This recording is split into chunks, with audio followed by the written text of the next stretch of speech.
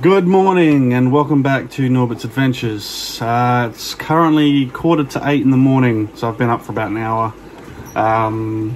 Spent most of yesterday afternoon picking out cory eggs from my couple of tanks, trying out a new method of incubation and see if they work. So I'm up quite early this morning because I was checking on them, making sure they were kept at a nice temperature. So yeah, today we're going to talk about setting up a new shrimp tank. My patience level was waiting around for some things is not as great as it used to be. So as soon as I looked at new substrate, got two new tanks. I've been sitting on these two tanks for about a week now. I got them last Tuesday after the last video we did regarding shrimp substrate. After some consultation with some people, I've ended up going with the Amazonian ADA substrate. Not too sure how that goes, but I heard a lot of good things. So we're going to go with that substrate this time for these two tanks, and basically see how it goes. Obviously it's worth a try. No, it's an active. It lowers the pH to about 6.6 apparently. Obviously it's going to be an interesting thing to try out. Really going to need to learn to turn off that light when I do these videos, because I'm sitting here staring at the camera and all I can see is that light. So yeah, that's off for now. I will get back into the video. Coffee, morning, good. Obviously with a shrimp tank setup you need a couple of things. A tank is good, start off with. Filter, heater and substrate. Obviously I've explained before, I'm going with the ADA Amazonian substrate. I ended up picking up two of the Petsworks tanks. There's diameters. So it's about 39 litres all up for both these tanks. Comes with a lid and everything as well. They're long and skinny, which is good for me because I can set it up on the bottom of my rack. I'll take a photo and show it here for you. But yeah, so these two tanks are long, skinny, good enough for a 2-foot light to sit on top as well, so it gives plenty of light. Heater wise, I'm going with the Aquarium 100 watts, going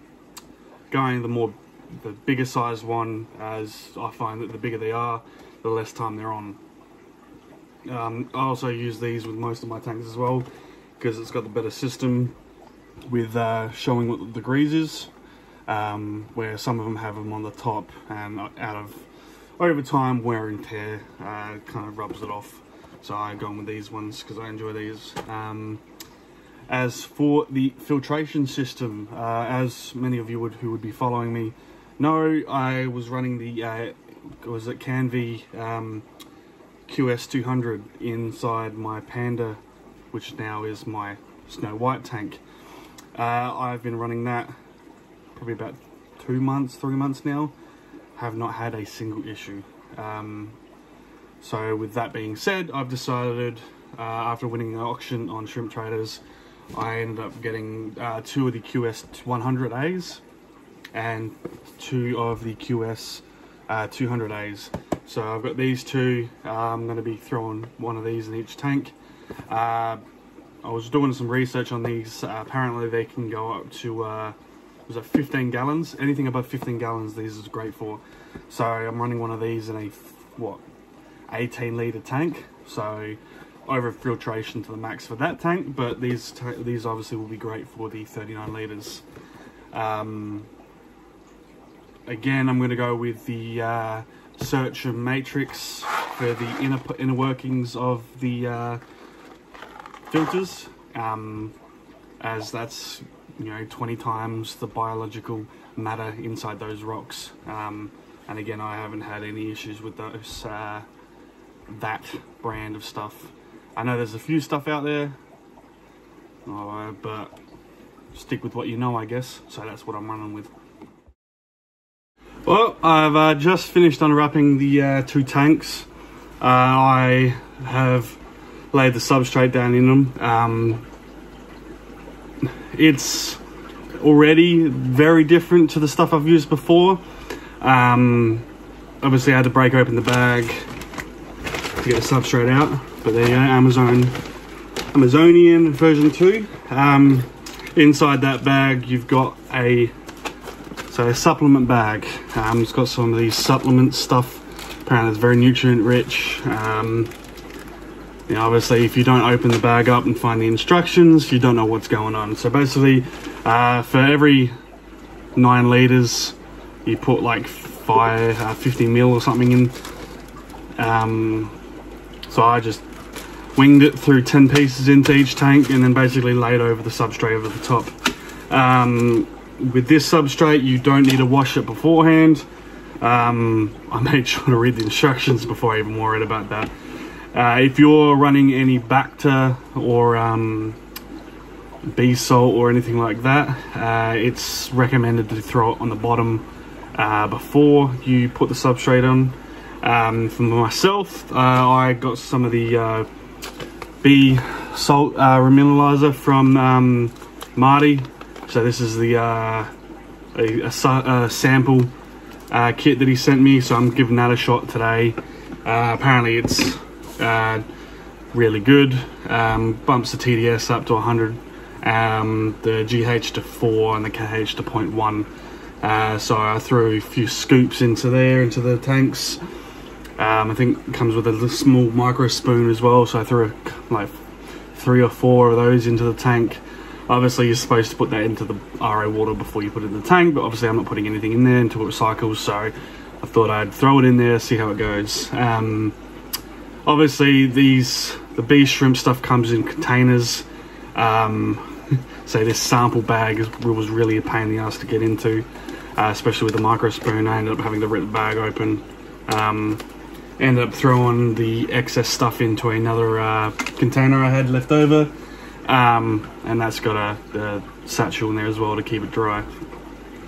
So I've basically done that. I've thrown RO water into one of the first tanks, so now I'm going to wait for this RO to replenish so I can fill up the second tank. We're going to go through basically setting up the Quan Vs again with the searcher matrix, and basically then I will let the tank sit for probably a day once the RO is all in there, just so everything settles. But then you also, you know, put the heater in there, you put the sponge filter in there, and then basically you just wait for it to settle, turn it all on, say in a day's time, and then just wait for it to cycle.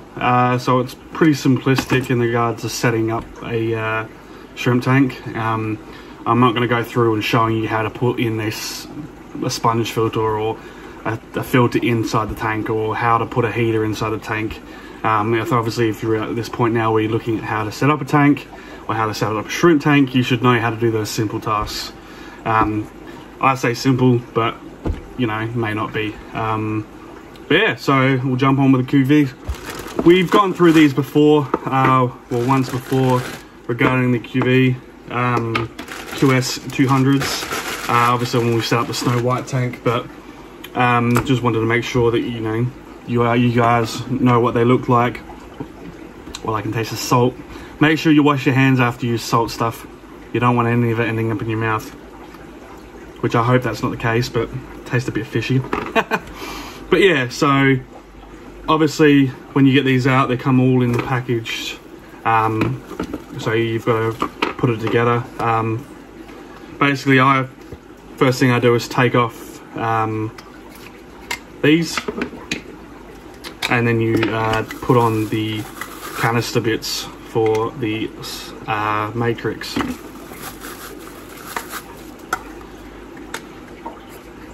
So it ends up like that. Obviously you don't have to take the filters off the black things. I just do it because I stuffed up. So yeah, obviously you go to the matrix, you can fill it up all the way to the brim, or you can fill it up to whatever level you want.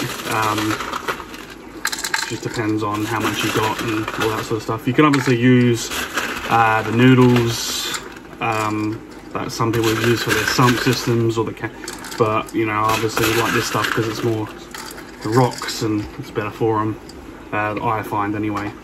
So once the rocks are in there, you throw on the top bits, sponge filters, do it on both sides. Obviously don't force anything because you don't want to break anything.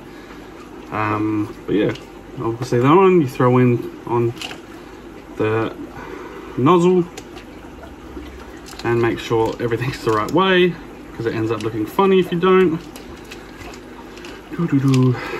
Then obviously you got the suction caps as well, you got to find, and then they basically clip on as well.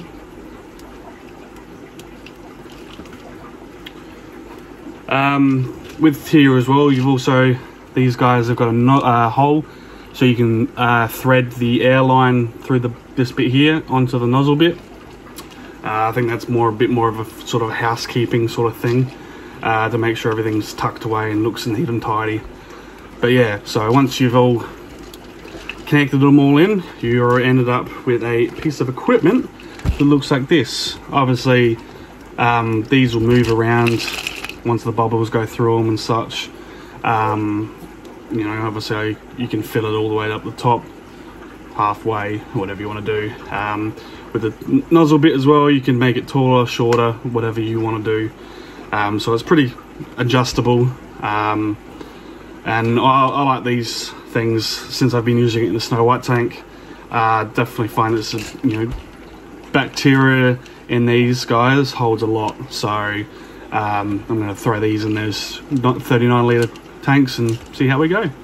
Just quickly as well, regarding the Quan V sponge filters, if you're going to do it and fill up the bio bits and the green bits, make sure you fill it up to begin with. I've just tried to pull it apart and it was a bitch to pull apart. If it wasn't the fact I had some sort of nails to get it off, I'd probably end up having to use a knife or a spoon or something to pop it open. So obviously when I was clicking it before, that's really holding it seal. So if you're gonna do that, make sure you fill it up first so you don't have to go back to do it again, because obviously when there's water and stuff on it, it's gonna get slippery and it's gonna be a pain in the ass. But yeah, so pro tip there. With the Amazonian substrate as well, there's a few sort of key points that it points out in the back of the bag. Obviously you don't put an under gravel filter system on it, otherwise because it kicks up a whole bunch of crap. It doesn't want you putting sort of any other gravel on top of it as well. Obviously I'm not too sure behind the reasoning behind that. That's what I'm reading on this. It says the 9 litre bag, which I got, is good for a 60 wide, 30 deep and a 36 centimetre high tank. Apparently that's what the 9 litre bag is designed for. I've obviously split the bag into the 2 tanks with the 50 centimetres by 26 by 30 centimeters. So obviously there's not much difference there, but obviously when you're talking about literage and stuff, it is a little bit different.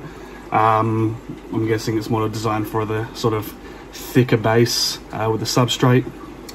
I found that the granule size of these guys is a lot smaller than the shrimp sand stuff. I'm not going to give you the exact millimeter of the granule because that's just pointless.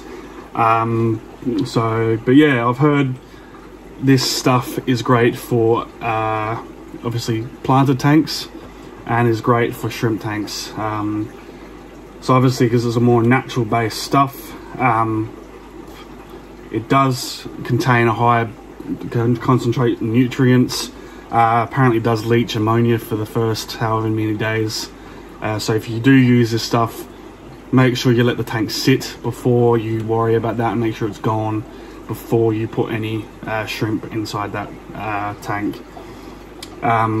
Also got a warning on the bag saying if you find any sort of sticks or anything else, getting out with a net.